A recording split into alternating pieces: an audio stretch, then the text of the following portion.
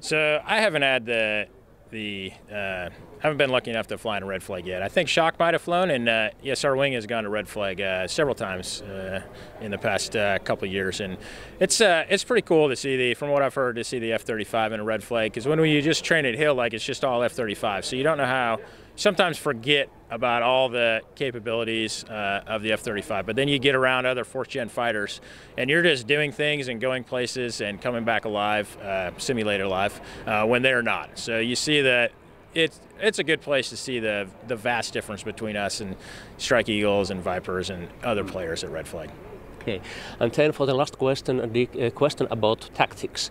If we are imagining a situation, you have, for example, an opponent fighter unit flying somewhere with their own radar plane coverage, and how would the F-35 unit engage it? And how would that differ from, for example, F-18 or F-16 unit trying to do the same?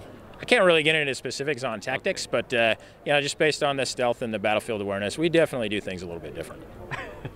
Okay, that's all. Okay. Thank you so much. Thank you.